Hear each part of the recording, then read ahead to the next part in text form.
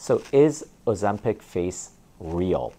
Absolutely. We are noticing not only tremendous changes in people's diabetes and weight loss, but tremendous changes in the structural components of people's faces. And in today's YouTube video, we are going to focus on Ozempic, its impact on the face, its changes, how we treat it, as it is a major trending feature right now all over social media. If you like this video, please comment, let us know what other topics you want to hear, and please like this video. Welcome to the center. My name is Dr. Babak Azizzadeh. I'm a facial plastic surgeon that specializes in facelifts, facial reanimation, and rhinoplasty, located in Beverly Hills, California. Here, we talk about all things facial plastic surgery. Welcome to the channel. Ozempic is a novel diabetes medication that basically does two things. Number one, it induces the pancreas to release more insulin.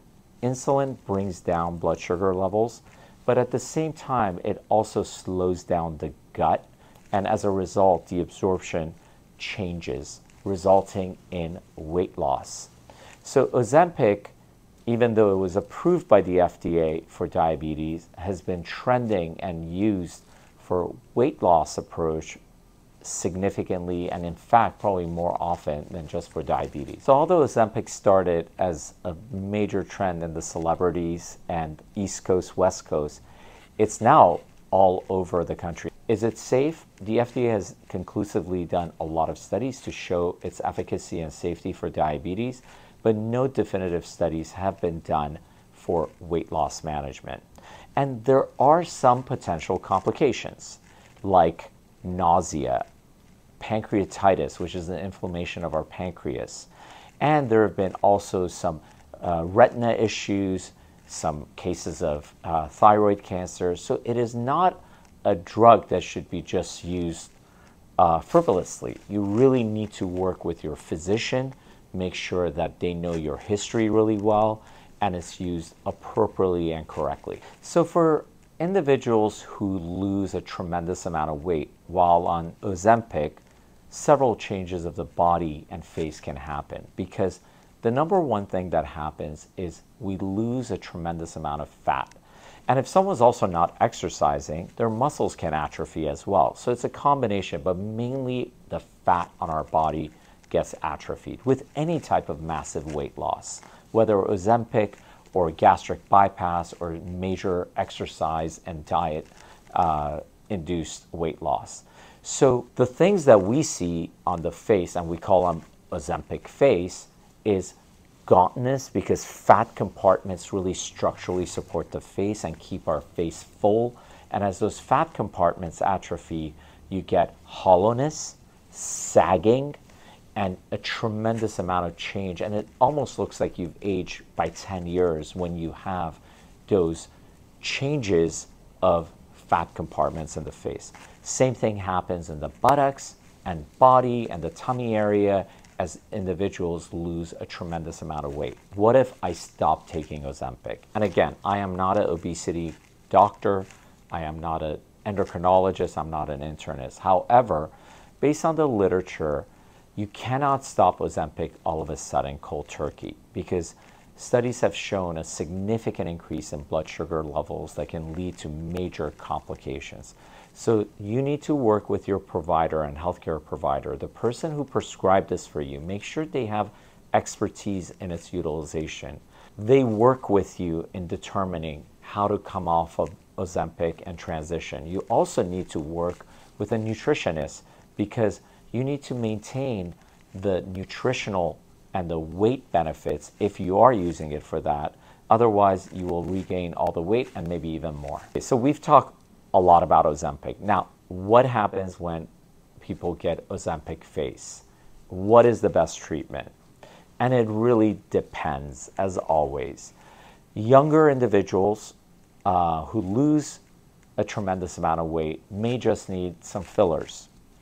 Individuals in their 40s and 50s, as you lose skin elasticity, may need fat grafting and or a deep plane face and neck lift, because the loose skin may not be able to kind of go back out as we replenish the volume. So the aging process is accelerated, and just like how we treat individuals and personalize their treatment, we have to personalize treatments for the Ozempic face.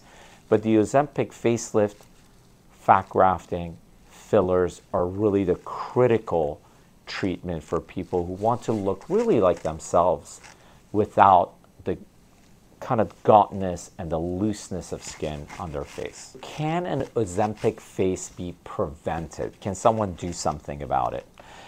That's a hard thing to do because the way that the face responds to massive weight loss is atrophy of the fat. So that could be gradual or it could be very rapid.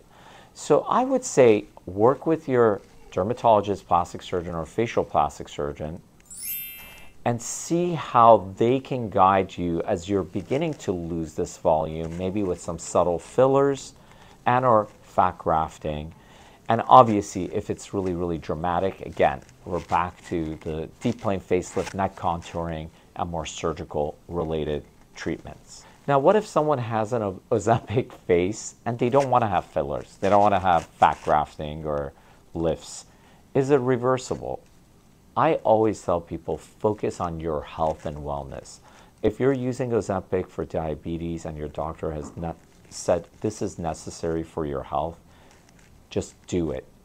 Your health and wellness is the most important thing.